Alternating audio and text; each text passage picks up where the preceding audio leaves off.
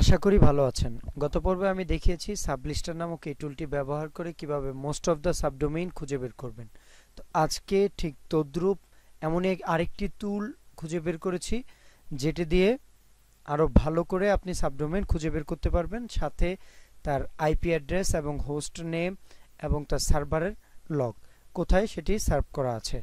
তো দেখি এই টুলসটিকে কিভাবে ব্যবহার করতে হবে। যদি একটু নিচে যাই, এই টুলসটি পেয়ে যাবেন গুগলে সার্চ করলে। নকপাই লিখে যদি সার্চ করেন তাহলে প্রথম যে লিঙ্কটি পাবেন সেটি এই টুলস। তো আমরা একটু নিচে চলে আসি কিভাবে এটি ব্যবহার করব।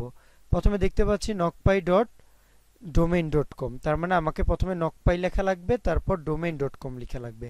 আচ্ছা, আমরা একটু এখানে একটি ইমেজ দেখা যাচ্ছে যে তদ্রূপ এখানে আসবে। এখানে আইপি অ্যাড্রেস পাওয়া যাবে, স্ট্যাটাস এবং টাইপ, ডোমেইন নেম এবং সার্ভার, কোথায় এটিকে সার্ভার হোস্ট করা আছে এটি।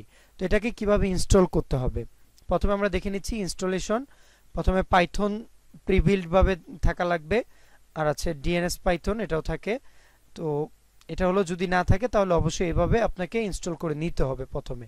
তো তারপর কিভাবে টুলসটিকে আপনি ইনস্টল করবেন, প্রথমে গিট লিখতে হবে, তারপরে ক্লোন, এই লিঙ্কটিকে কপি করে তারপর সেখানে দিতে হবে। তারপর এটা আমি দেখাচ্ছি কিভাবে এটিকে ব্যবহার করব। তো প্রথমে আমি এই লিঙ্কটিকে এখান থেকে কপি করে নিচ্ছি। করে নেবার পর আমি যেহেতু আমার কালি লিনাক্সে আছে, আমি এখান থেকে আমি চাচ্ছি আমার ডেস্কটপের মধ্যে এই টুলসটিকে আমি ডাউনলোড করব এবং এখান থেকে ব্যবহার করে দেখাবো যাতে আপনারা খুব সহজেই বুঝতে পারেন। তো আমি আমার ডেস্কটপে ডাউনলোড করার জন্য আমাকে প্রথমে সিডি, তারপর ডেস্কটপে প্রবেশ করতে হবে।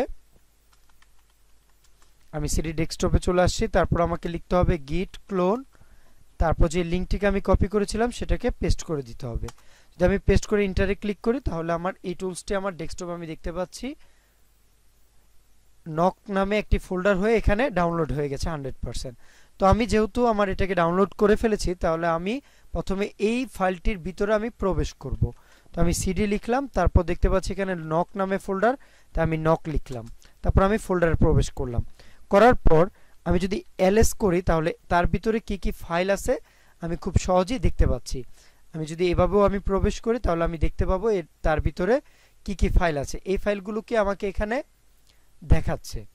তো এটাকে আমি কিভাবে ব্যবহার করব, ব্যবহার বিধি খুবই সহজ। আমাকে প্রথমে এই যে নকপাই যে ফোল্ডারটি আছে তার মধ্যে আমাকে ঢুকতে হবে। তো আমি সেটা করার জন্য সিডি দিয়ে আবার আমি নকপাই লিখছি। নকপাই যদি আমি লিখি তাহলে এটার ভিতরে ঢুকতে পারবো। তো এখন আমি এই ফোল্ডারটির ভিতরে আছি। এখন আমি যদি এলএস করি তার ভিতরে কি আছে আমি দেখতে পাবো যে ওয়ার্ডলিস্ট, মডিউল। এখন হলো এইগুলোকে আমি কিভাবে ব্যবহার করব। এটি করার জন্য আমরা দেখেছিলাম, যদি আমি আবার আমার ব্রাউজারে চলে আসি তাহলে এখন এটাকে আমি ইনস্টল করে ফেলেছি দিয়ে এই সিডি দিয়ে নকের ভিতর ফোল্ডারের ভিতর আছি এখন আমি। তারপর বলছে সেট ইউর VirusTotal এপিআই কি। VirusTotal হলো একটি ওয়েবসাইট যার মাধ্যমে সার্চ ইঞ্জিনও বলা চলে, যেখানে আপনার সমস্ত ডোমেইনের হিস্টোরিগুলো তারা VirusTotalএর মধ্যে রেখে দেয়। তো আমি যদি এই ওয়েবসাইটের মধ্যে যাই তাহলে আমরা দেখতে পাবো এটা আসুক। এখানে দেখতে পাচ্ছি config.json, আমাকে বলছে এই config.json এর মধ্যে আসতে হবে, এটাকে ওপেন করতে হবে ন্যানো দিয়ে। তারপর আছে sudo python setup.py install। আচ্ছা, যেহেতু আমরা VirusTotalএর মধ্যে চলে আসছি, এই VirusTotal এটি একটি ওয়েবসাইট, আমি পূর্বেও বলেছি এটার মধ্যে আমাকে আসতে হবে। তারপর এখান থেকে আমাকে একটি VirusTotalএর এপিআই কি নিয়ে আমাকে ওই config. যে ফাইলটি আছে config.json, এই ফাইলটির মধ্যে আমাকে সেই এপিআই কিটা রাখতে হবে, যাতে করে এই VirusTotal এই ওয়েবসাইট থেকে যত ধরনের ডোমেইন এবং সাবডোমেইনের যত সার্ভার লগ আছে সমস্ত কিছু যাতে এই টুলটি সেখান থেকে ক্যাচ করে নিয়ে আসতে পারে, আমাদেরকে দেখাতে পারে। তো আমরা চলে আসছি VirusTotalএ। তো এটাতে আমাকে এই যে এপিআই কিটা পাওয়ার জন্য আমাকে প্রথমে এখানে লগ ইন হতে হবে। সফলভাবে লগ ইন হবার পর আমি যদি এই আইডির মধ্যে ক্লিক করি তাহলে নিচে দেখতে পাবো এপিআই কি। এটা দুইভাবে হয়, আপনি প্রিমিয়ামটাও ইউজ করতে পারেন কিংবা আপনি ফ্রিটা দিয়েও কাজ চালাতে পারেন। তো আমি আপাতত দেখানোর জন্য ফ্রিটা ইউজ করছি। এই যে এপিআই কিটা দিয়েছে এটাকে কপি করব। কপি করার পর আমি আমার যে টার্মিনাল আছে সেটাতে চলে আসব। আসার পর আমি এই যে config.json ফাইলটা আছে এটাকে ওপেন করব। আমি এটাকে ওপেন করার জন্য লিফপ্যাড ইউজ করছি, আপনি চাইলে যে কোনোটা ইউজ করতে পারেন। config.jsonটাকে ওপেন করলাম। তো ওপেন করার পর আমার সামনে একটি লিপপ্যাডটা ওপেন হয়েছে। এখানে দেখতে পাচ্ছেন VirusTotal, তার জন্য আমাকে রেখে দিয়েছে এখানে, আমাকে যেই এপিআইটা আছে সেটা এখানে দিতে হবে। তো আমি যেটা কপি করেছি এটা এখানে পেস্ট করে দিব, পেস্ট করে দিলাম। দেওয়ার পর আমি কন্ট্রোল এস দিয়ে এটাকে সেভ করলাম, কিংবা আমি ফাইলে ক্লিক করলে এখান থেকে সেভ করে দিতে পারি। যেহেতু এটা সেভ হয়ে গেছে তাই এটা দেখাচ্ছে না, তো এটাকে সেভ করে আমি কেটে দিলাম, এটার আর আমার কোনো প্রয়োজন নেই। তো আমি এখন এটাকে ইউজ করব, কিভাবে এই নকপাইটাকে ব্যবহার করতে হয় সেটা আমি দেখাচ্ছি। তো এখন আমি যদি নকপাই, আমরা দেখেছিলাম, যদি আমরা ব্রাউজারে যাই গেলে আমরা এখানে দেখতে পাচ্ছি knockpy config.json, এটা আমরা কমপ্লিট করেছি। এখন আছে sudo python setup.install, আমরা এটার কোনো প্রয়োজন আপাতত নেই। আমরা এখন কিভাবে এই knockpyটাকে ব্যবহার করতে পারি। তো knockpy ব্যবহার করার জন্য প্রথম আমাকে লিখতে হবে knockpy, তারপর আমি যে ডোমেইনটাকে ব্যবহার করব সেই ডোমেইনের নামটুকু। সাপোজ আমি এখানে hacker1 ব্যবহার করছি, hacker1।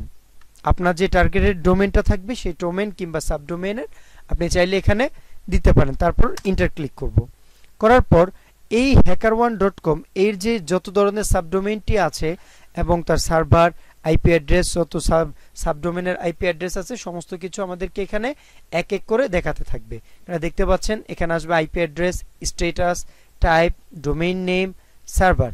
আপনারা দেখতে পাচ্ছেন এখানে hacker1 এর সকল সাবডোমেইন এবং তার আইপি অ্যাড্রেস এবং তার হোস্টগুলো এবং তার কোথায় সেটা সার্ভার, সমস্ত কিছু আমাদেরকে এখানে দেখাচ্ছে। এখানে দেখতে পাচ্ছেন knockpy ডোমেইন, আমরা এখানে চাইলে একটি ওয়ার্ড লিস্টের মধ্যে সমস্ত ইনফরমেশনগুলোকে সেভ করে রাখতে পারবো। আবার চাইলে জেসন ফাইল করেও, যদি আমরা -j ইউজ করি তাহলে জেসন ফাইলে সমস্ত ডাটা এখানে জেসন স্টাইলে রাখতে পারবো। তো আমরা দেখি কিভাবে এটাকে ইউজ করতে পারি। এখন আমি এই knockpy নামক এই ফোল্ডারের ভিতর থেকে আমরা কাজ করব। এটার ভিতরে আমি প্রবেশ করলাম, এখানে দেখতে পাচ্ছেন এই ফাইলগুলো। তো আমার এর মধ্যে আরেকটি ফাইল আছে knockpy ফোল্ডার, এই ফোল্ডারের ভিতর দেখতে পাচ্ছেন config.json এবং wordlist নামে একটি ফোল্ডার আছে। এই ফোল্ডারের ভিতর যদি আমরা যাই তাহলে দেখতে পাবো wordlist.txt। একটু আগে আমরা যে ব্যাপারটি দেখেছিলাম wordlist.txt, এই ফাইলটি মূলত এটি।